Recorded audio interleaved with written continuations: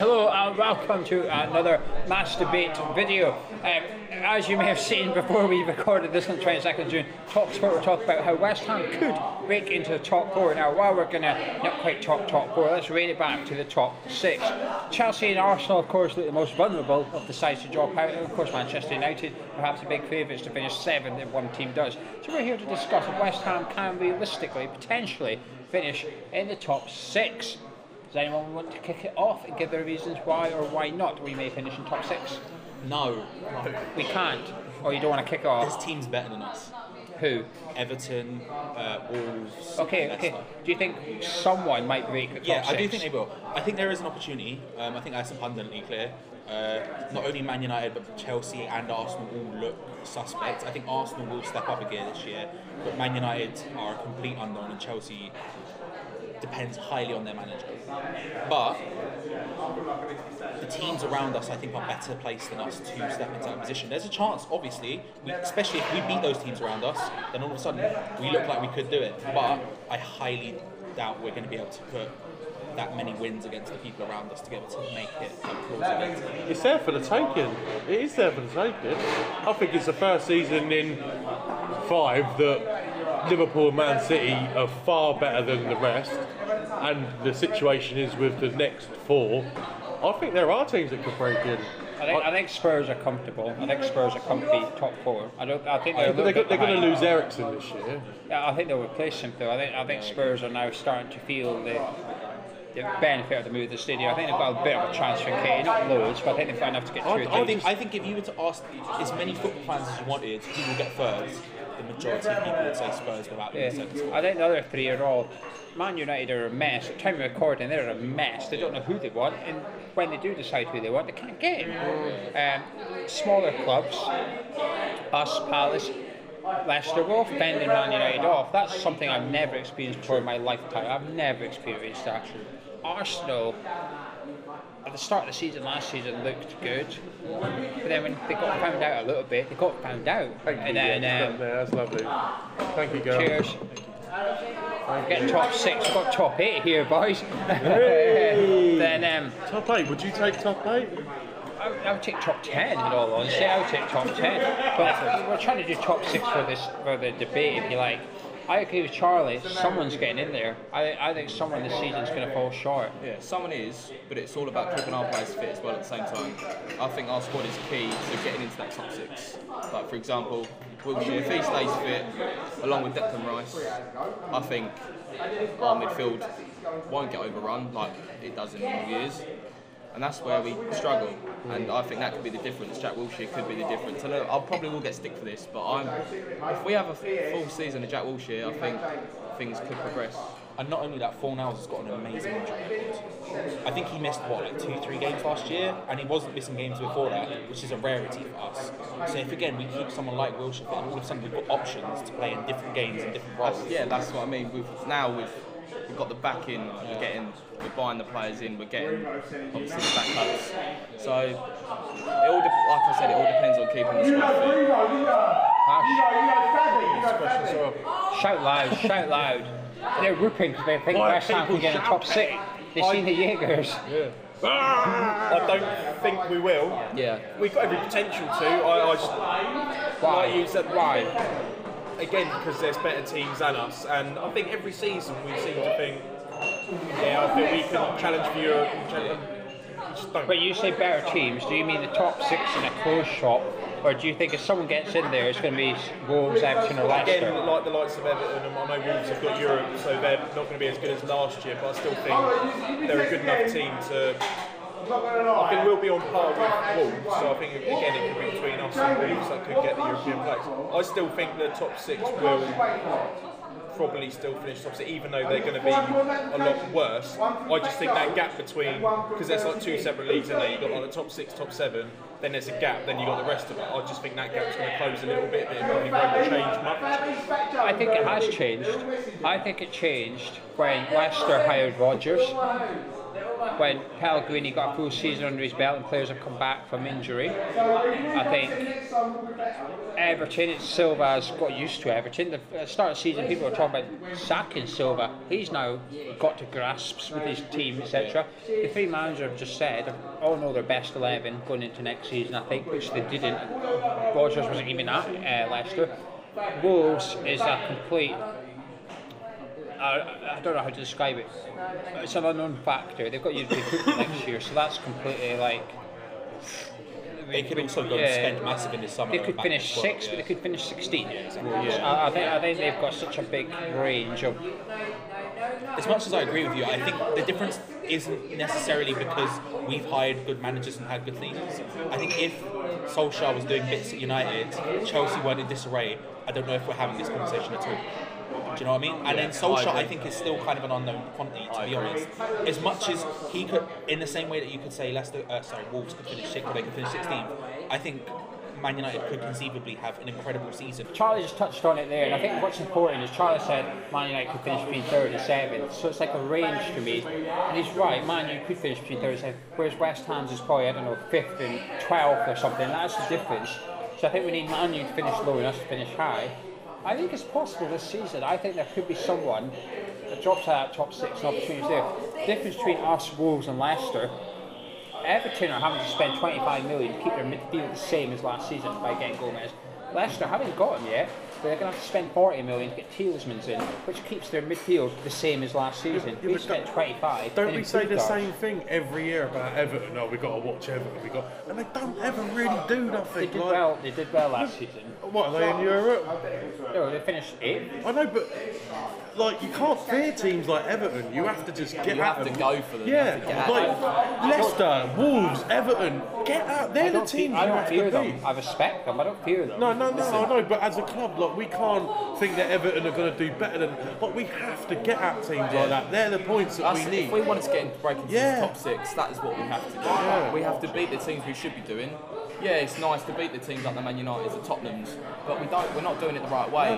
Well, the thing is, right, last season we could have got 7th, but we bottled it several times in a row. Now, I'm not going to say we bottled 7th, but we definitely bottled the game. We flopped on it, and that's fine. That is what it is. I have more confidence this year that we will be better than we were last. In those games and in general as well. And that means if one of those teams do drop out, that gives us a big chance. Because the other teams around us, like you say, Everton are spending big to stay the same. Leicester are going to have to stay big to stay the same. That doesn't mean they couldn't go and find someone for 10 mil to do Tielemans' job and he nails it, but that's less likely, and it looks like they're trying to get Tielemans. Whereas we are getting better this summer. That's what I mean. We aren't staying the same. We aren't spending a lot of money to stay the same. We are improving our squad. Adding to that as well, last season was Pellegrini's first season. Hopefully we can go into the new season and look at it as a learning curve. What to expect more into next year. Like we're bringing in the players still. We're still obviously that 4-0. I don't know much about him, but he seems and he's talked a lot about. So hopefully it's a learning curve and we improve, like you say, like we beat the teams around us and not bottling to get into that top 6, 7. I think Silva gets sacked this year. I've heard other people say it. I think he will, because I don't think Everton again will not make Europe again, and as a club they expect that. They have higher expectations for their managers than we do. I just don't think. I think I can see him going. And do you know what? I could see him going before Christmas. The team to look at next year is Wolves. They've got Europa League football next year. How are they going to deal with that as well? Do you think their squad's big enough to do a Europa League? That's what I mean. Like, how are they going to cope, especially with the competitions like the FA Cup as well, coming onto that?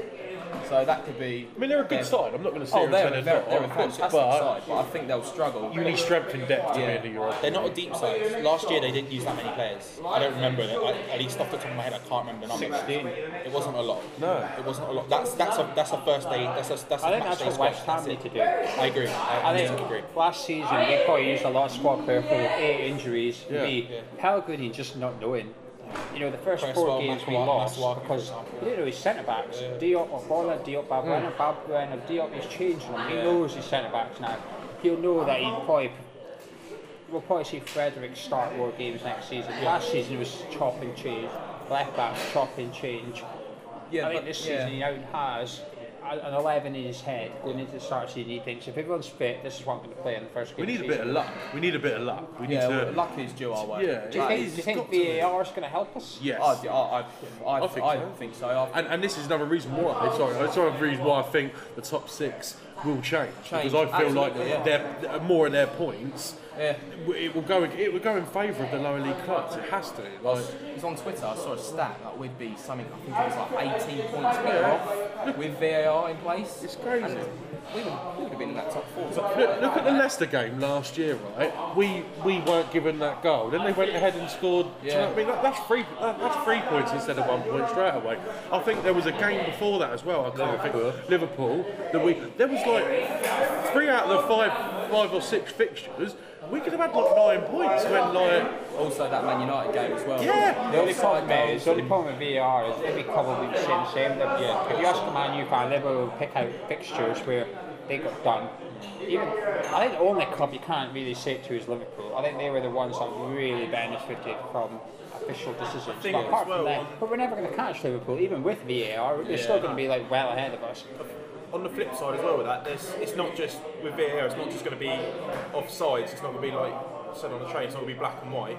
You're going to have other things where it's going to be 50-50 decisions as well, and I still think they're still going to go in the way of the bigger teams, like with handballs. And well, we've seen it. We've seen it this summer. Women's World Cup, Euro Championships under 21s. You're still seeing referees make sceptical decisions, even looking at the screen, watching the replays. There's still sort of like room for favouritism, if you like. Listen, there's going to be ups and downsides to everything, but I think it's needed. I think it's very much needed, especially in the circumstances last year. We got so many decisions went against us that should have gone for us, and we'd have been better off. That's not only for us as well; it's for the other teams as well. So, yeah, I think it's needed. That is dead set. What's the biggest factors for you in terms of reaching top 6 that's going to be different to last season? I know yours is injuries, not sure particularly, but then you've got Yarmolenko, Sanchez, Lanzini. But let's be real, it could boil down to whichever one of us teams. If someone does drop out, it could just boil down to injuries, like you say. Whichever one of us has the least injuries could just walk into that space just because they've got their first team available every single game, or the vast majority of games. With the team we have on paper, with no injuries, there's no reason why we shouldn't be going for that top 6, 7. There is no reason why we shouldn't. I think our first team, obviously there's weaknesses we can all pinpoint, but I think by and large you would say it's just as good as the others. The teams around us, being Everton, Leicester, those ones. Like obviously we can all go, oh, our left back's probably not as good, our full back combination probably isn't as good, our goalkeeper might be slightly better or whatever. We can all pinpoint the individuals, but as a solid unit, if you just picked 11 people, you'd probably say, okay, that's in and around as good ability-wise as the people around us. Who out of all of the top 6, top 8, on paper and on our day, who do you think we're not good enough against? Going for obviously, ability-wise. Yeah, I mean, Man City, they've got strength and depth. I can't see us being above them. I can't see us with Liverpool. I think they're both better sides. But who would you say next down? Who on paper? Top 4, easy. So it'd be Man City, Liverpool, obviously. Arsenal probably are better than us. Chelsea are better than us. Tottenham are better than us. What am I forgetting from the top 6? I'm forgetting something. Man United.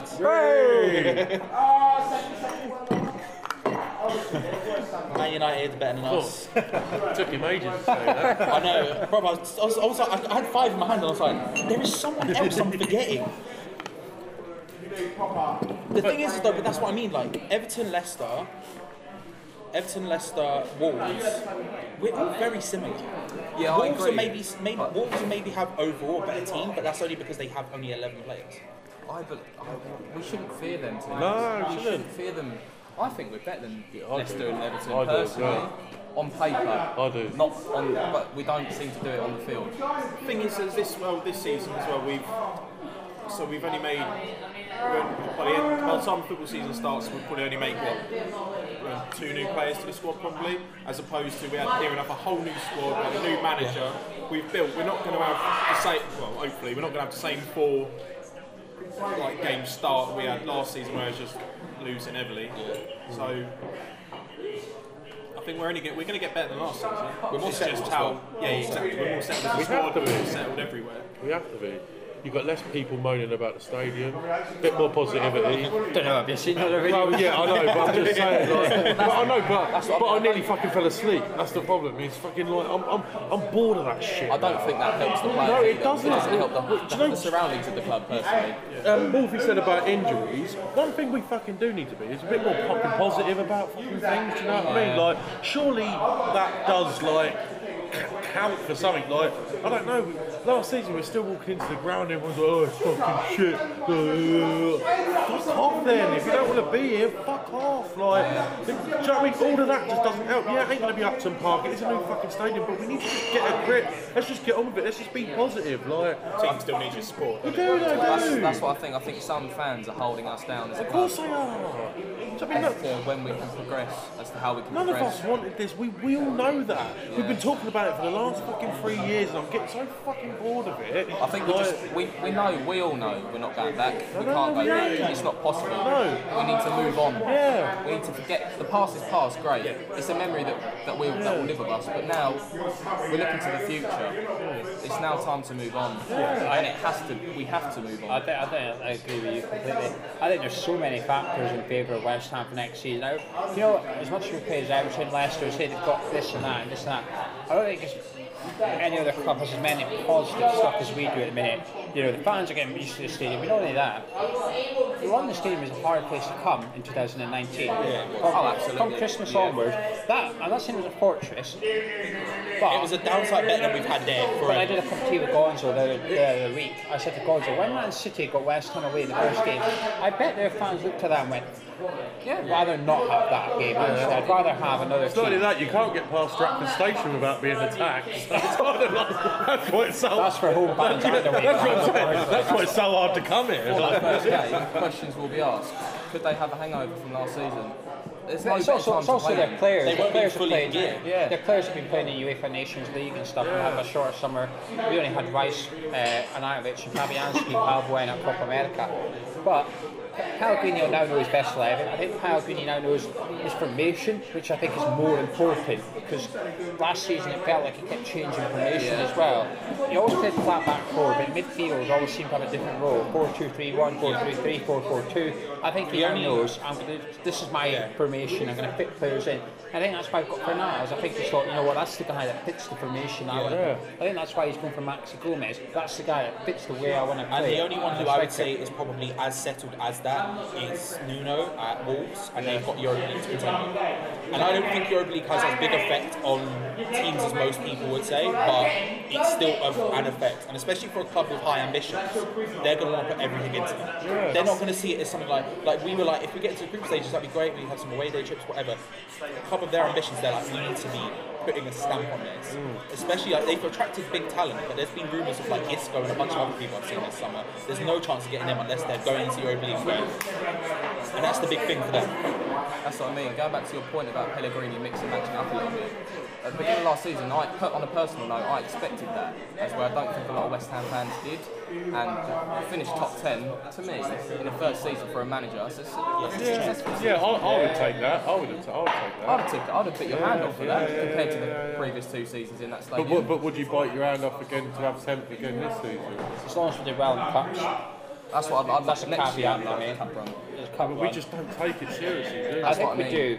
I think Pellegrini will learn a lot from the Wimbledon defeat. I think he would have been embarrassed. I think he would have been embarrassed by that. He would have come out of that thinking, I balls this up. The thing My is team though, we balls had a this up. couple of games in the cups this year where we lose it.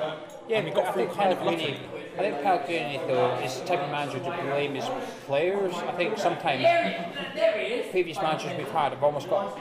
I don't want to use a cliche, but it's big club mentality. I don't want to say Moyes built a small club mentality. It sort of did. They got beat. They sort of said, well, what do you expect? You know, we're going to lose games. Pellegrini gets beat. Pellegrini says it's not good enough. We got beat. Moyes rolled up at Sunderland and in his first match press conference said we're in a relegation fight. And that was at the beginning of the season. You want small club mentality. That's what it's about. what Yeah, but that's what it's about. He's not afraid to put bullets in his gun and start firing them at people. That's what you almost need. Do you think though, like the reason that we didn't take the cup seriously, do you think that was Pellegrini's decision, or do you think that was a club decision? I think we took it seriously. I think we took it seriously. I think what's the word for it? I think we. Because I don't think Pellegrini would have said. We took it serious. We took that cup serious. I don't know if we did. Pellegrini put out a squad that should have been winning that game easily. That was a I think it's the fairly. players, not the manager, that didn't take. I think they thought. The players. I think the players come out on that game and thought we got this in the bag, and they didn't. They never got into second gear. I think they just. I 100% blame the players. It weren't our first 11. I think so. That doesn't matter. Our first 11, our reserve should be beating FC Wimbledon. Exactly. No Harlan disrespect to them, 23 should be beating that. It was purely down to underestimating the opponent on the day. Facts. I think as a player's With that mentality. team, They played out of their skin and we didn't. That team that day Their team wanted it. was most of our starting 11 in the Premier League. Wrong or right? Well, I think that starting 11 though put them all on the target to be sold or released by Pellegrini. Perez is gone. Carlo's gone. Fernandes is on his way. I don't know who else started. That's what I mean. Players now, Pellegrini looked at them and went, you know what? Who's the Charlton centre midfielder that we've just Cullen? He played as well. He was at Charlton. No, he was that was in the Carabao. That was in the Carabao. He got his tooth cut off and kicked You out. said he was at Charlton. He is at Charlton. Yeah, but you just said he was You at had the Charlton, but he the played in Charlton that midfielder game. who was, the one who was playing for us. He Too much played figures. against Wimbledon in the Carabao because we played him twice that year, didn't we? Yeah, And that's when he got his that's tooth kicked out. Them games are also for the players that are on the bench, like the Perez's, the Hernandez's, Obiang's, to come on and impress and try and take their opportunity, stride in it, and try and get like a first team regular appearance.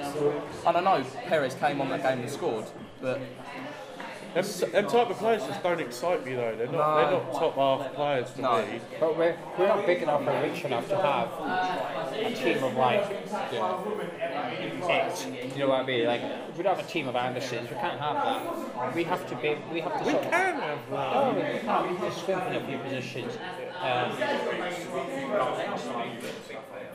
Not long. This is the last one we're doing. We'll be done in about 10 minutes max. And then I'm going to move all the furniture around so it'll be good. Anyway, let's start wrapping this up. Ash, can West Ham get into the top 6? Can I get your final thoughts, please? We can, yes, but I don't think we will. I think we'll just miss out. I'll say between 7th and 10th. We'll like that. But we've got the potential. No reason why we can't break the top 6. No, I think we'll be better than last year. I think we could get top 8, and I would probably be happy with it. But I'm trying to be positive. I just said we've got to be positive. So yeah, I'd like to think we could, but I think we'll finish 8. What's the big reason as to why you say no? What's the biggest number one why you say no? Because we're fucking unlucky. Fair enough. I personally think we can break into that top 6. We have a more than a good enough squad to do so. However, I don't think we will. For me, it's all about improving on last season, finishing in that top sort of half of the table and having a cup run. And then looking onto that, mate, if we can, brilliant. Obviously, on our day, we can beat anyone that's proven. Yeah. So it's just taking it as it comes. And I don't want myself and other fans to expect too much. Because at the end of the season, we're going to be left disappointed. Expecting and hoping are two different things, though. I think that's important for this context of this video. Yeah. Thinking we can get into the top 6, hoping we can get in, it's completely different to expecting. You know, Ash just said, yeah, we could, but I bet if I said we're going to finish 10th next year, you would have said, yeah, that's a good season. You know, it's not black and white as that either. There's the terms how enjoyable was the football, who did we beat, where did we lose, injuries, there's so much more tangents here. So not to defend yourself too much, but I get what you're saying. Like, yeah, because I think if we expect it and we don't get it, we're just going to be left in the same place where we are currently right now, which is frustrated that we didn't do it last year. It was kind of like when we got into the preliminary rounds with Village. No one really expected that to happen, and it happened. So, I think we're always hoping. Yeah, I think we're always hoping. Yeah. But we can't take anything for granted. We can't expect it. Charles, last words. There's a massive opportunity for us. I don't think we will. I think we'll probably miss out for some reason, like you say, injuries or whatever. But I think there's a massive opportunity, and it's the most excited I've been going into a season for a long time. Oh, I completely agree with that. I think there's also, this is the first time in the summer, our time of recording, you can look at the top six and you think, you know what, 2 or 3 of these teams can be got at. Yeah. And if you look at their starting 11 and our starting 11, you sort of think, there's not that much between them anymore. Like before, they used to be like, you look at City and West Ham now, there's a big difference. That used to be like that for all the top. Originally it was top 4, then it was top 5, then it was top 6. But say top 5 15 years ago, whatever, you used to look at West Ham and whoever's in top 5, there was a huge gulf in quality. That's near enough gone. We're competing with Arsenal for players now. We're competing with Man United for players. The transfer market's levelling itself out a little bit. It's no longer about who can attract players. It's all about who can spot the player, who can sort of pay the money a little bit. Because I don't think any players out of our reach if we had the cash. You know, something we had 100 million, we could probably attract Jadon Sancho at West Ham, but we just don't have 100 million. So I think we can almost, apart from the world class, the upper tier players, Neymar, Isco, etc., can't get them. The next level down, I think we can attract them. I'll tell you what, I think we're starting to go for them as well, like Fornals. That's proven. I think we're starting to say, you know what, we're having him. You know, Arsenal, what Maxi about Gomez is another example. Yeah. Who's the other big team? Barcelona. It's a case that we've looked at him and gone, clearly that's someone we want. He's young, he's aggressive, and he's got room to grow. And we're going to go, okay, we pay big money for him and have this thing in. It's just a matter of getting it done. But we're looking like we can actually do when that. When Pellegrini arrived, we didn't just get a manager, we just didn't get a philosophy and change the transfer strategy. We got a pair of bollocks. Yeah. West Ham United got a pair of bollocks with Pellegrini. It's almost like Pellegrini said to Sullivan, what are you doing buying Jordan Hugo? This is West Ham United, you're a Premier League club. What are you doing? You can go out there and get the next, you know, the next such and such a player. Yeah, go out there and find him. They're out there. Also, David Sullivan's like, well, my Football Manager save game, he doesn't look that impressive on it. Jordan Hugo, however, I've got him and he's doing all right. It's almost like Pellegrini's torn up everything about West Ham United. He's like, this is all shite. Here's a blueprint of what you do. In Pellegrini, you know, he's gone out of big clubs, he knows what works. He's done it, he's gone into medium-sized clubs and taken them into the echelons of big clubs like Malaga. Pellegrini's been there and done that. He would have walked into West Ham and thought, that is shit, that is shit, that is shit, that's small club, small club, small club. A training ground. I've never known a manager at West Ham to come in, you know what? But if we failed, it'd be the owners that would look bad over Pellegrini. That's the thing. So they've been forced their hand. That's a fair point. But I just think going into this, I think we've got so much going for West Ham. I don't fear. I'll be surprised if we finish bottom half next season. I'll be surprised if we're not entertained. I think we're going to be entertained. I think we've almost. I thought for the majority of last season we were entertained. We were good. Especially to the last point of the season as well, the last after Christmas. That's when it started going for us. You could take West Ham starting 11 last season and make 2 or 3 changes and you think next season you could take your starting 11, make 2 or 3 changes and you go, you know what? It's still a bloody damn good team that. I fancy this, regardless of who the opposition is. Antonio Yarmolenko, it's 50-50. Doesn't matter who you play, they're bloody good. You know, Bona Balbuena, why you don't prefer Balbuena? Bona's a bloody damn good. And you have to remember as well, for context, this is recorded whenever we are. We could still sign We could still sign a big striker. We could still sign another left back or whatever to build even more. Without a doubt, you can see the progression is there and it's falling into place. I'll round this up. Do you know how to know West Ham will progress? By the conversation we've just had. Yeah, we never have had this 12 months ago. Not a chance. Never would have had that. That's it in a nutshell. This video sums up the progress West Ham United have made in the last year. But anyway, you guys let us know what you think in the comments below. Do West Ham have what it takes to potentially break into the top 6 next season? Or is that close shop or are Wolves, Leicester, Everton or any other club better positioned than us to do so if an opportunity arises? That's been Ash, that's been Bez, that's been Wolfie, that's been Charlie, I've been Joe, we've been Hamish Chat. Thank you for joining us. Drop a like on the video if you enjoyed it, subscribe if you're new out here and we'll see you in a little bit.